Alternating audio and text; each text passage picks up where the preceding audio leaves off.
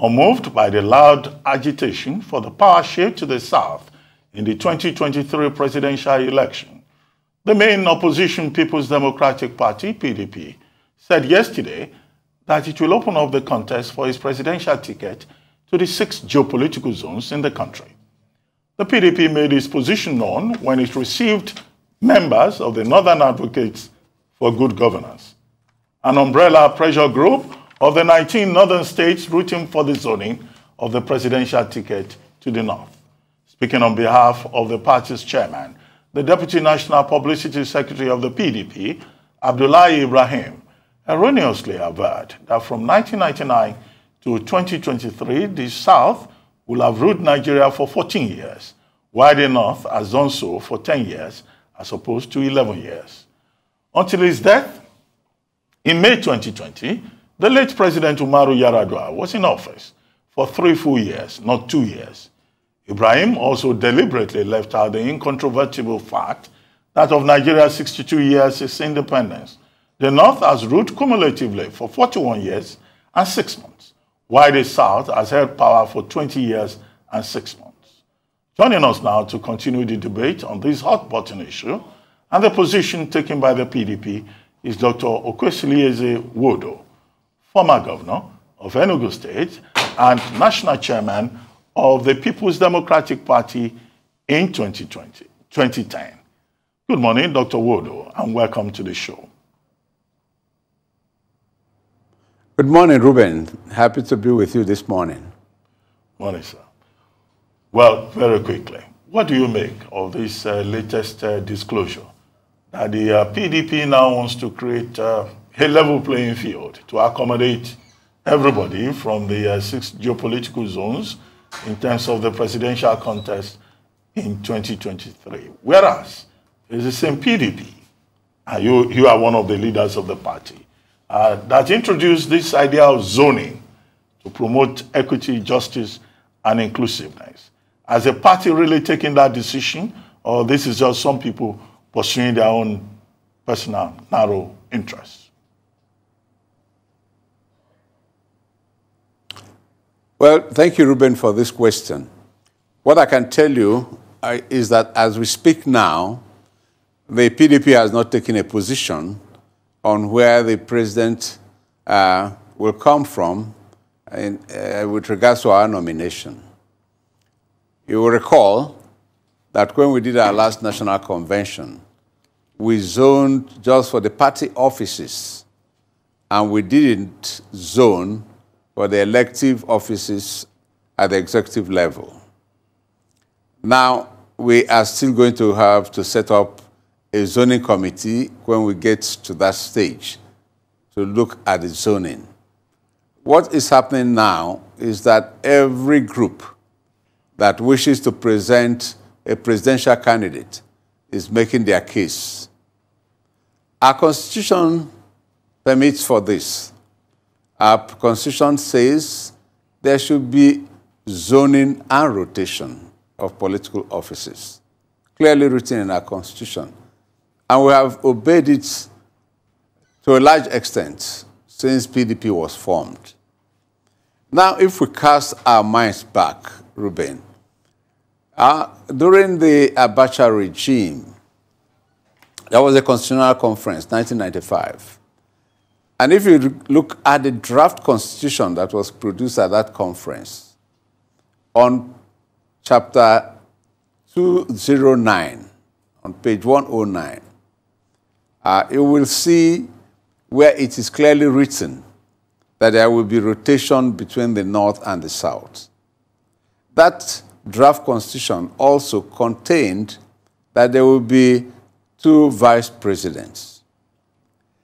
Now, if these provisions were not taken out when the 1999 constitution was written, there would have been no need for doctrine of necessity, because the vice president from the zone that the president came from would have stepped in as the president.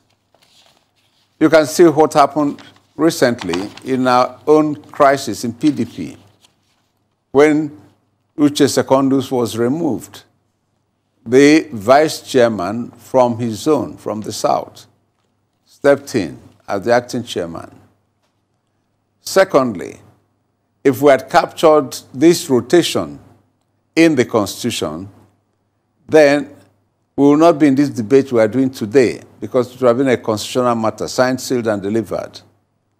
Indeed, I remember very clearly at that time, the position of PDP was that the presidency should be a single term of 5 years, and that of 6 years, and it should rotate amongst the 6 geopolitical zones. Now, if we had adopted that rotation and a single term, within 30, 36 years, if it's 5 years or 6 years tenure, every zone would have tested the presidency. Then we can safely say that we can go into merit wherever the president comes from, as long as it's driven by merit. Nigerians will choose the best of those who are aspiring. But we have missed these opportunities, and that's why we're in this conundrum and quagmire today. But I believe that the tradition that has been set in place, where we are all agreed that the presidency should rotate between the North and the South, the arguments that are being made now are just arguments that are being made by people who do not want to face the truth. Yes, we have a sitting president from the North, soon to complete 8 years. Ruben, is it fair that the North will continue for another 8 years? Definitely not. Now, what happened when Umaru Yar'Adua died was not contrived by anybody. It was not even foreseen by our Constitution. That's why we had to fall into the doctrine of necessity. But having done that and solved that situation, we should continue with our North-South rotation of the presidency for unity, for fairness, for equity in our country. Well, since the argument is on the table, everybody can manufacture his own reasons why it should be zoned to him or why it should be thrown open. But when we come to it, I will also present very, very convincing and strong reasons why this should go to the Southeast and not any other place. Thank you, sir. So was the emergence of the national chairman of the PDP, Iyorchia Ayu, something of a red herring? Because that tended to point to the fact that PDP would go southwards when looking for their presidential candidate. What do you make of that? And what will happen in the event that PDP does choose a southern presidential candidate?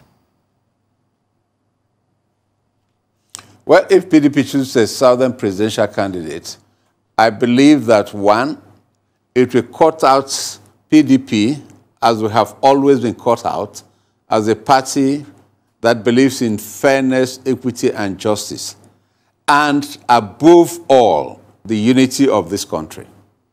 We have had 2 PDP presidents in Nigeria, and during their tenure, there was no agitation for separation of Nigeria.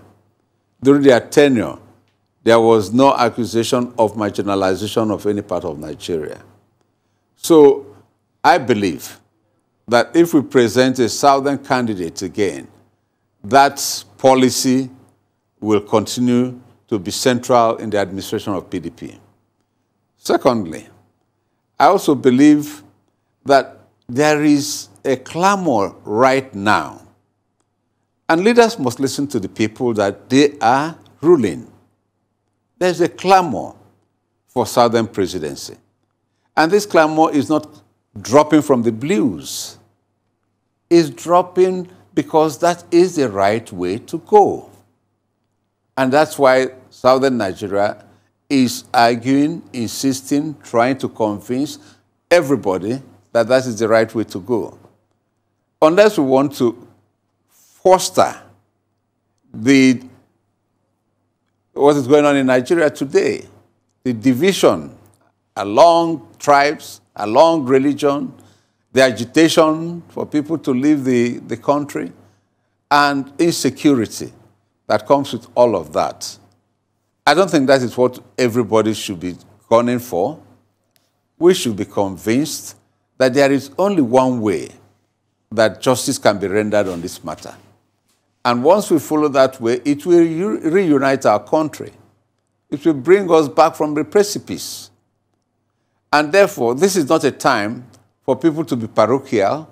It is not a time for people to put selfish ambition over and above national unity. I think it's a time for sacrifice. It's a time to reunite our country from where we have been driven in the past 6 going to 7 years. People must be conscious that there is only one way that this can be done. I don't know why it is difficult to convince our fellow countrymen that this time it is important to do justice to southern Nigeria and not to continue with a northern presidential candidate after 2023. Well, let me ask, after the PDP lost the election, the presidential election in 2015 and again in 2019, the big question has been, has the PDP learned any lessons? I recall a committee was set up to review whatever happened.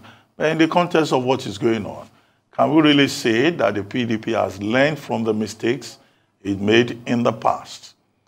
And if you look at the contenders from the north within the PDP, Alhaji Atiku Abubakar, Dr. Bukola Saraki from North Central, Governor Aminu Tambuwal of Sokoto State, Senator Rabiu Kwankwanso from Kano, also Governor Bala Muhammad of Bauchi State, who says, look, it's a turn of the Northeast. Are you really convinced that the PDP would eventually decide that maybe the South should present a candidate? And if it is so decided, is the Southeast really sure that both the South-South and the Southwest will just yield the field to the Southeast? I'm very happy with this question, Ruben. Let me approach it this way. Southeast, for going to 60 years, has patiently waited since after the Civil War for this justice to be done. And in all of this, during the election of Shehu Shagari, we voted in the Southeast massively for the MPN. During the time of Olusegun Obasanjo, the Southeast, again, in spite of the fact that the PDP was engineered by Dr. Alex Ekweme, when he, a majority of the contestants from the East, lost in the primary in Jos, we again voted massively for a candidate from the Southwest. When it was the turn of Yaradua, a lot of candidates came from Eastern Nigeria. Peter Odili, Achiku Denwa, Sam Egu, Donald Duke, and so on and so forth. But when they all lost to Yaradua, the Southeast voted massively for the PDP. So, as we speak now, if the Southeast is given the ticket, why will all the sections of Nigeria that we have been voting massively for in the PDP now take their vote, and they are PDP members and supporters all these years, and go and give it to somebody else because Southeast is not part of Nigeria? Is that the case that should be made? And it is a just case. It is a transparent case. It's a case for unity of Nigeria. What has the Southeast actually done to merit all of this? Is it that we lack people that can rule Nigeria? Or is there a crime we have committed that this punishment is not yet over. I think our countrymen should have a conscience.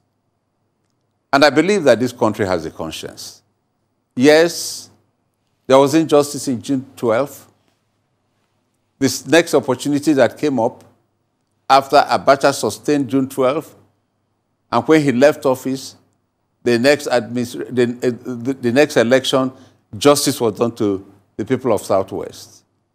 PDP nominated Olusegun Obasanjo, even though Ogbonnionu had won the nomination in the opposition party, he had to yield to Lufalaye.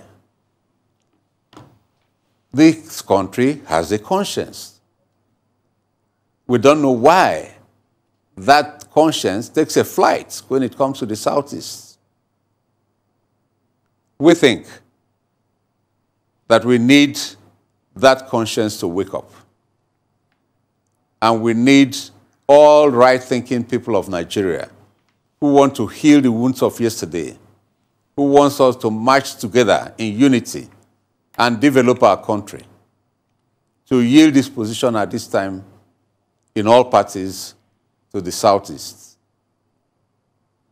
Well, thank you, sir. Let's talk about specifics. Let's talk about those from the Southeast, from your party, who have thrown their hats into the ring. You have the former SGF and Senate President Anyim Pius Anyim, and you have the renowned pharmacist and businessman Mazi Sam Ohuambowa. Let's talk about their prospects and also the feelings, the thoughts of that important, power bloc, the Southern governors, some of whom are from PDP. You have most vocal of them, Governors Wike and Governors Emmanuel from Akwa Ibom and River State, but you have all the PDP governors who joined their fellow Southern governors and signed a communique requesting, calling for, demanding a Southern president. Is that power bloc going to be silenced by these Northern contenders? Well, as I said, we are all fighting for the soul of Nigeria. And it will be sad that that soul of our country is bastardized at this time. We believe that this is an unusual happening. This is an unusual happening for governors of southern Nigeria from different political parties and different tribes to come in unison and say that the presidency should be zoned to southern Nigeria. I don't think that this demand is something that should be taken for granted, that it's not a serious matter. It is indeed a very serious matter. And there are strong reasons why they came to that conclusion. They didn't just come to it just to play politics or to play to the gallery. They came to it out of conviction, out of tradition of what has been happening in our country. And why must we change the goalpost at the middle of the game? We don't have to. It's not done. This status quo has to remain because it has united this country so far. Why do we want to dash it to the rocks now that our unity is standing on a thin thread? I don't think this is the right time for us to rock the boat. People's personal ambition can never be stronger than a united national ambition. All Nigerians have to come together to build this country. No one section can build it alone. We need all hands on deck. And that's why we are being extremely passionate, and we are pleading. We are trying to get the conscience of our country to do the right thing. I believe that if the presidency is zoned to the South and the two parties nominate their candidates from the South, the country will definitely find a credible presidential candidate to vote for that will reunite our country, and then together we can now rebuild our country. Well, sir, the point that was made by the Northern Leaders of Thought, the Northern Elders Forum, and the Coalition of Northern Groups is that the Southeast, the groups in Southeast, political leaders in the Southeast, are carrying on as if the president of Southeastern extraction will be a president of Igbos rather than the president of Nigeria. And they think that that's some kind of blackmail that is unacceptable to them. They met recently at Arewa House in January. So that's their position. They're saying, yes, they believe in equity and justice and all of that, but that Igbos cannot blackmail the rest of Nigeria into saying the position should be given to them on a platter of gold. But I wanted to go back to the point raised by Tundu.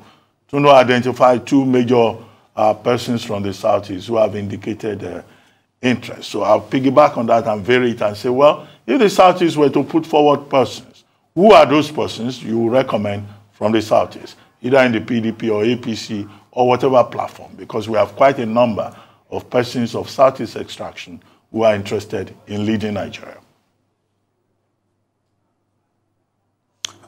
Okay, let me start from the second question. For Nigeria to choose a candidate as president at this time, there are qualities Nigerians should be looking for. Wherever the president is going to come from, there are qualities we must be looking for. The first quality is we need a president who can comprehend the present conundrum in Nigeria and who has a clear vision of how to solve the situation in Nigeria today. He must be a candidate that has clear economic roadmap to remove us from the point of the poorest nation in the world back to the economy that is growing fastest in Africa and back to the economy that was the number 7 strongest economy growing in the world.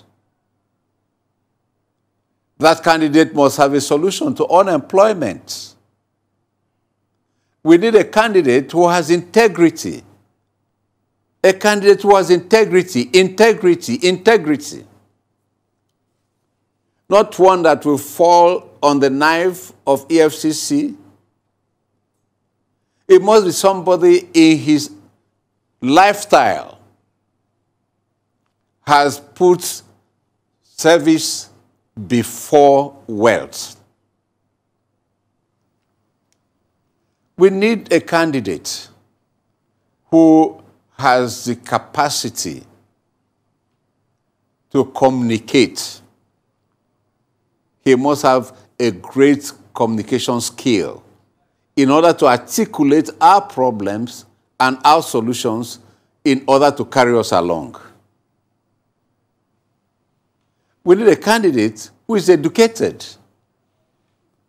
who can comprehend the different problems that are facing Nigeria and be able to collate ideas, synthesize them, and find the solution. This is the kind of candidate we are looking for. It must be a candidate also that on his feet can answer this insecurity problem in Nigeria and in the region of West Africa. We need a candidate who, at the same time, must also have a vision of harnessing our internal resources, which God has blessed us abundantly.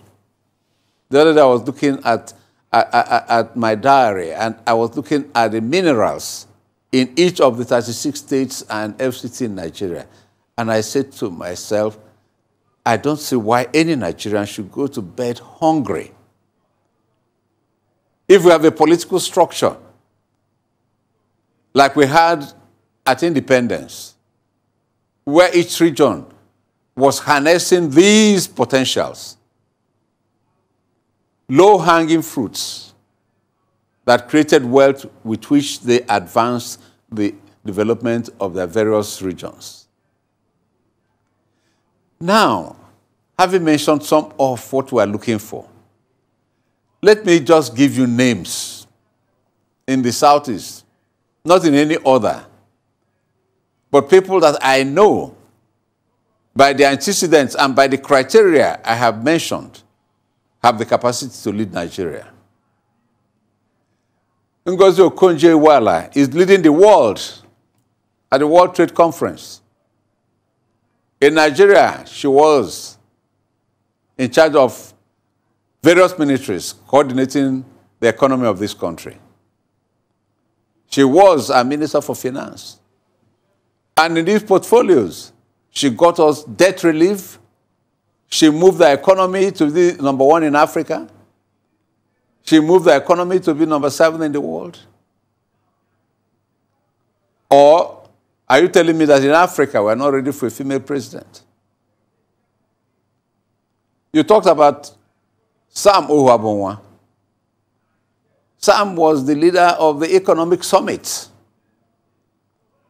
At the time, government listened to the Economic Summit and made use of their suggestions that saw our economy growing. He has been in the manufacturing sector. He has led the pharmaceutical industry in this country. You mentioned Anyem, who was Senate President and Secretary to the federal government. Does he not have enough exposure? What about John Nwodo, who has been federal minister multiple times and who led Ohaneze creditably? What about Dr. Obonia Onu? This is a PhD in engineering, former governor, former chairman of party, long-time serving minister. You tell me he doesn't have the capacity to rule Nigeria? What about Peter Obi? Governor Peter Obi is the first governor in Nigeria who, on leaving office, left monumental resources, both in fixed deposits and investment and in cash for his successor. Until today, nobody has traced 10 naira of Anambra State that wrongly went into his pocket. Extremely successful businessman, and has gone to all the business schools in the world to improve his grasp of entrepreneurship and economic development. You tell me he cannot rule Nigeria? I can go on and on. We have materials. We have people who have demonstrated transparency in governance, in business, and who have credible ideas on how to take us from our conundrum. Why can't we turn to the Southeast, for God's sake? What is the crime of Southeast? What have we done that Nigeria cannot forgive? I don't understand what's going on. But I believe, as I said before, Nigeria has a conscience. And we are here to prick that conscience, to wake it up as it has been done in the past, in order to heal the wounds of June 12. Today, with what is going on in the Northeast, we have set up a Northeast Economic Development Commission. When the South protested that it was the hen that laid the golden egg, and they wanted resource control. President Yaradua healed the wounds. We have created a Niger Delta ministry. We have created a company that is targeted to improving and fast-forwarding the development in the Niger Delta. We have created opportunities for their youths. Why is it that when we come to the Southeast, the story changes? The conscience of this country takes a flight. We said at the end of the war, no victor, no vanquished. Reconciliation, reconstruction, and what have you, all delivered in the breach. For years, it was anathema for anybody from Southeast to dream of heading any of the arms of the military or the police or to be Minister for Finance. There were no go areas. We endured. We didn't complain. I think that Nigeria owes the Southeast a lot. We are the first that should have been given a zonal economic commission. Today we don't have it. Today our youths are despondent. Our youths are going into depression, into drugs, into agitation for freedom they cannot find in our country. And nobody wants to reach out to them. Nobody wants to listen to them. Instead, they are labeled as terrorists for wanting a level playing ground in their country. Indeed, sir. Is it right? Well, a lot of what you described in your portrait of the ideal candidate actually reminded me of President Muhammadu Buhari when he was the candidate. Muhammadu Buhari, he was the model, is the model of the fine, upstanding, uncorruptible Nigerian general. But we can see now some of those expectations have not been met. So it leads me to my question. So much emphasis, so much focus is on one person, the president. What about the systemic issues? What about the kind of structure? What about the foundational issues? What do you think the next president of Nigeria, whoever that might be, should do to address that? Because no matter who the president is, even if he's like the archangel from heaven, there's only so much one individual can do in a system such as this. That is very important. And if you listen to me, maybe I should make it clearer now. We need a president who will look at the political and economic structure of our country. There is no way we can sustain 36 states and FCT with a feeding bottle that is running empty. It's not possible. But if we create 6 or more centers of development, harnessing the agricultural, mineral, and intellectual resources of this country, we will grow an economy that was equivalent to what Dr. M.I. Okpara did in the First Republic. Eastern region was the fastest growing economy in the entire world. The things that made it so are still there. They have not disappeared. The palm oil, the palm kernel, the coal, and agriculture. I think our next president must have the courage to restructure our country if we are to survive politically and economically. A central police can no longer police our country. What else needs to be done for us to realize that it is not working?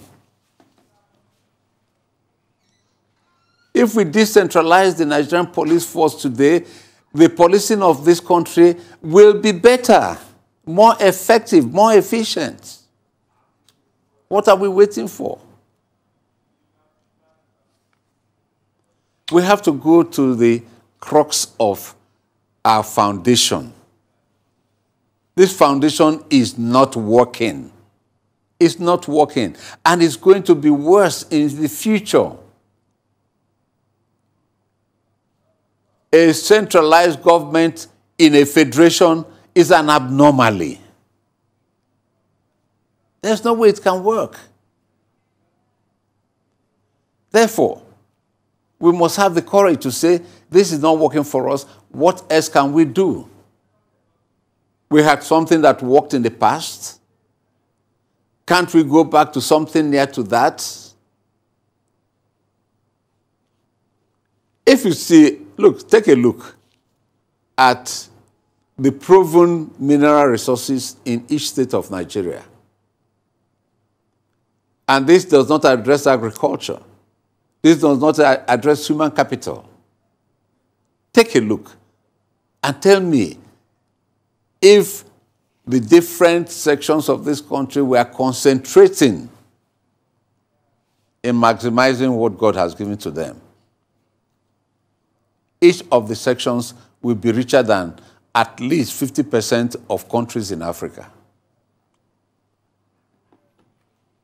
The structure is faulty and needs to be rejigged. Well, I don't want to go into the promises that were made by APC and the inability of our president to implement those promises. But even if you ask me to take just one shot, I will tell you, yes, President Muhammadu Buhari means well. But probably the things that we needed for him to have to grow up country were miscalculated. But worse still, the team that he brought on board to help him to work. Because if you have a president that has capacity and has shortfalls here and there, if he has assembled a crack team, those faults will not even be noticed. Well, sir, we have just a minute to go. So we need... Okay, sorry, Ruben. Yeah, we have just a minute to go, and I wanted to ask you, because you emphasize education. And yesterday on this program, we were talking about minimum educational qualification for those who seek public offices. And we were told that the House of Reps is saying Section 131, subsection D, must be amended, that the minimum that anybody, wherever he or she may come from, should have is a degree, not secondary school or its equivalent. What do you think? Quickly. Well, we have seen what lack of education has done in our political landscape. Are we ready to continue with this? You have people sitting in parliament that cannot make a simple sentence correct in English. And they are going to interface with the rest of the world. If that constitution was right 20, 30 years ago, definitely it is not right today. The world has gone e-technology. The fourth industrial revolution we are into right now has no place for illiteracy. I even consider myself an illiterate when it comes to ICT, because that's where the world is. We need to catch up. We can't catch up with illiterates. Okay. We have to catch up with enlightened people. Well, thank you. So education is critical in choosing who leads us. Yeah. He must have current international capacity. Well, on that note, we'd like to thank you. On that note, we'd like to thank you very much, Dr. Nwodo, for joining us on the morning show today. Thank you very much.